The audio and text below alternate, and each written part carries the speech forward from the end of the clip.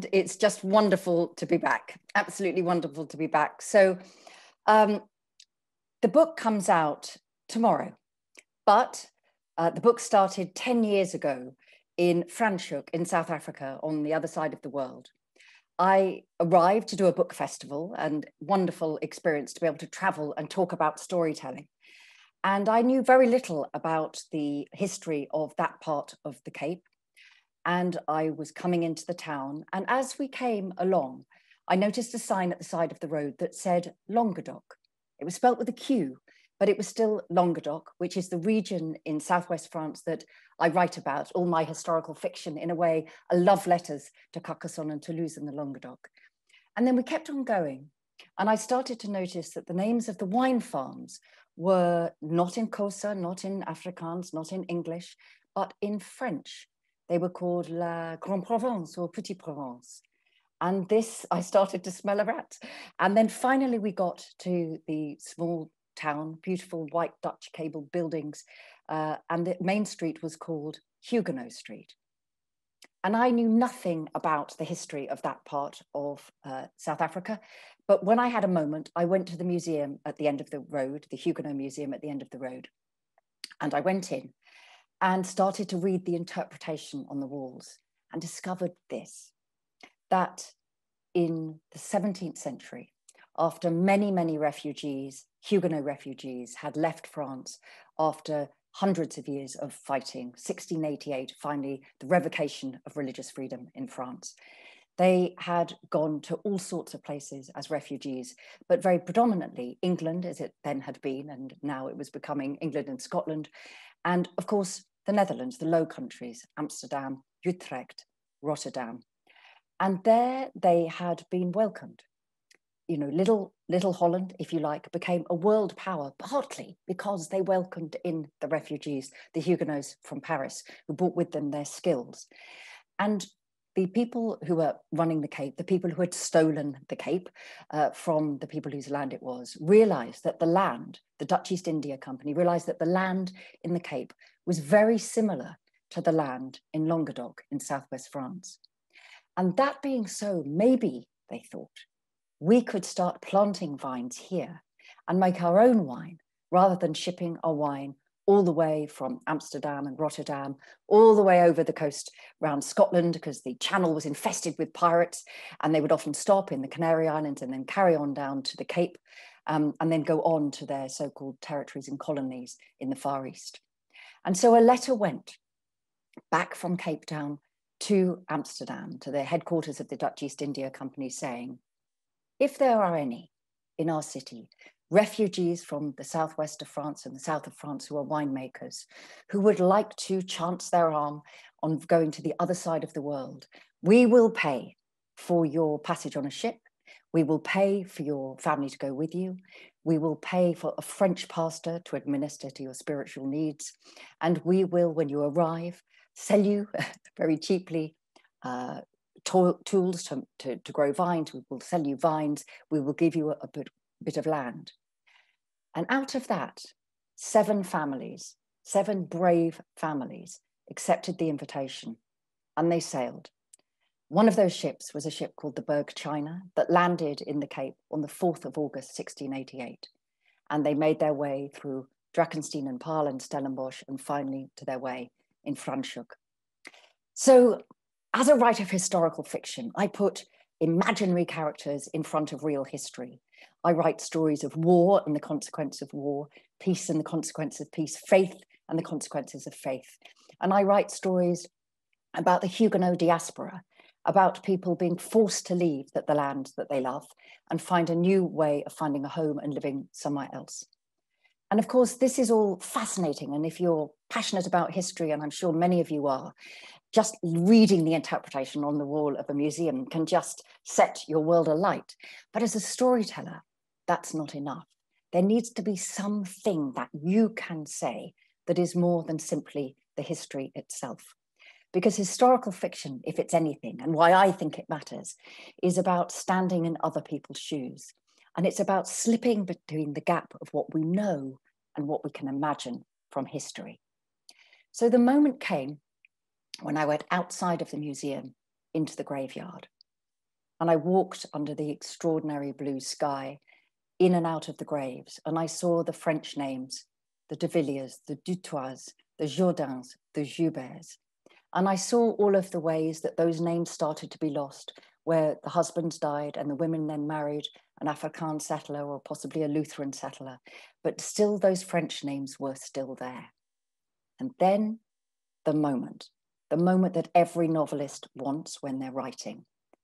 I looked up, and I looked up at the mountains that ring the town. There's like a beautiful wall of mountains, the Franschhoek Mountains, that surround this wonderful, once a frontier town. And those mountains, you know, they look like the mountains of Languedoc. They look like the mountains of the Ariège, where all of my historical characters have walked in many different periods of time, in the medieval time, in the 14th century, in the 19th century, in the modern day. And I suddenly thought this: what would it have felt like to have been a woman who had grown up your whole life hearing about the story of the land you were forced to leave, your family was forced to leave?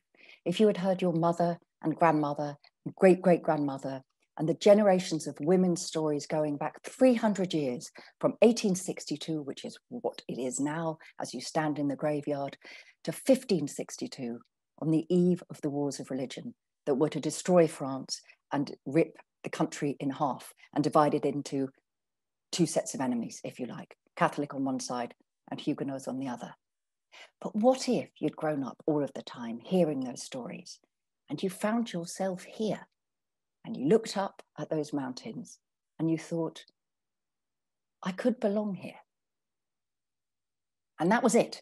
That was where the beginning for a series, 4 books, started, because I wanted, and listening to the extraordinary story of little Amal and the power, the importance of the Sangat theatre, and the way that sometimes experiences that are very difficult to process, when you have theatre, when you have artists, when you have puppetry, when you have painting, when you have dance, when you have music, when you have novels, sometimes the stories that matter most to us and we most want to absorb, the big emotions that matter, you can sometimes work more easily with on the pages of a novel, because what happens there is that it no longer becomes a story about refugees. It no longer becomes a story about religious civil war. It no longer becomes a story about diaspora. It becomes a story about one girl and one boy and them falling in love and their families and their enemies and the generations that go down, reliving those histories. So once I'd got this idea, I decided that I needed to go back to the beginning, of course, and I went back to the beginning of the Wars of Religion, 1562, the 1st of March, a massacre that happened many, many, many hundreds of miles away from Carcassonne, where my lead family were living. Because what matters in religious war is that it is never about faith. It is always about power, about influence, about manipulation. It is always about demonizing the other. It is always about making people feel that they have to, for their own safety, possibly for their own life, decide that someone who is not the same as them is their enemy.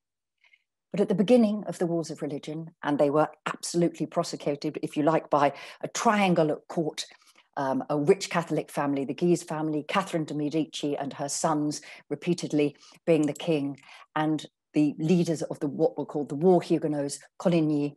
All of these people at court were fighting for power and for prominence and for influence. But ordinary people in ordinary streets in Carcassonne, they wanted, and I still believe this, despite everything, that most people want to live side by side with their neighbours. And so my lead character, Minou, in the first book, The Burning Chambers, goes to work that first morning in a bookshop, not knowing of the massacre, many, many hundreds of miles away, but saying hello to her Jewish neighbours, to her Catholic neighbours, she's a Catholic, to her Protestant neighbours. In The City of Tears, which is the second book and follows on from that, it starts 10 years later.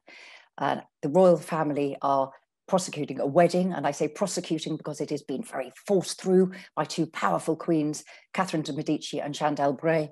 There will be a wedding in Paris in August 1572 between the Huguenot King of Navarre, Henry of Navarre, and the Catholic Marguerite de Valois, who is the daughter of Catherine de' Medici and sister to the king.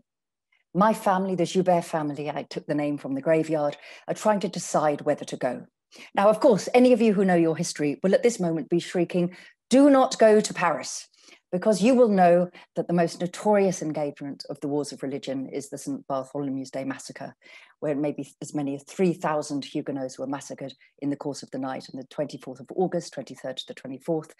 And there were maybe 70,000 Huguenots were massacred the length and breadth of France in copycats that followed. But my family do go.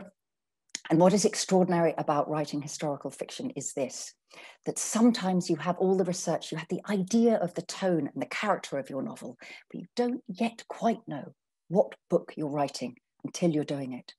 And when my family get to Paris, what I discovered was that it actually wasn't a story about war. And it was a story about being refugees and fleeing because they flee to the city of tears itself, Amsterdam. It actually was a story about a missing child. And this too is what matters about historical fiction, that we tend to think sometimes in the past that they did not feel things in the way that we would. But of course, we know that's not true, because again, that's a version of demonizing the other.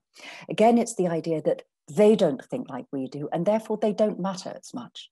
But people will look back on us in 100 years' time and maybe think some of our emotions didn't matter so much, or we didn't feel things so keenly, but we know we did. So what I thought would happen in the City of Tears, when you are in the middle of brutal and violent and absolutely crushing history, the massacre that will go down in history as a turning point in the fortunes of Europe. But what matters is that your child has gone missing. So I won't tell you anything else about the City of Tears, which I'm holding up because earlier we were talking about Blue Monday, but I think it should be Orange Monday.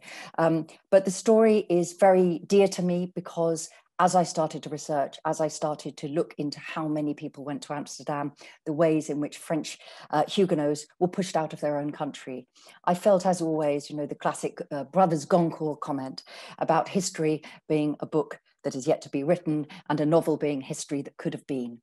And I think what matters about historical fiction is we learn the emotions that matter. We stand in other people's shoes. We can see our own lived experiences reflected back at us.